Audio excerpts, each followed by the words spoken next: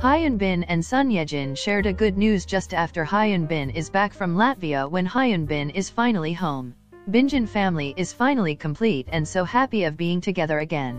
Hyunbin made his arrival a secret and no footage of him in the airport was shared, but Hyun, who is Hyunbin's manager, shared these photos of gifts for his loved one from Latvia, and this only means that they had already arrived. Following to these thoughts, I'm wondering what daddy Hyunbin brought to his wife and son.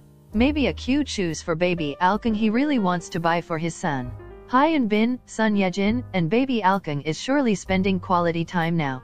Hyunbin, who can't get enough of his son's cuteness, and Ye-Jin, who happily looked at her husband and son cuddling.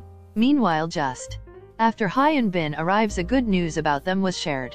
Ye-Jin was nominated for Best Actress Award and Hyunbin for Male Acting Award. These awards is for the Netizens Award that was hosted by CBC News. This is a representative entertainment festival and winners are selected by fans. On the other hand, the Netizens Award are hosted by CBC News and fierce competition is taking place every month in the Male Acting Award and Female Acting Award. All fans are now excited and waiting for this awards and wishing them to win the award. Hopefully Hyunbin and Ye-Jin will be able to win this award because they deserve it.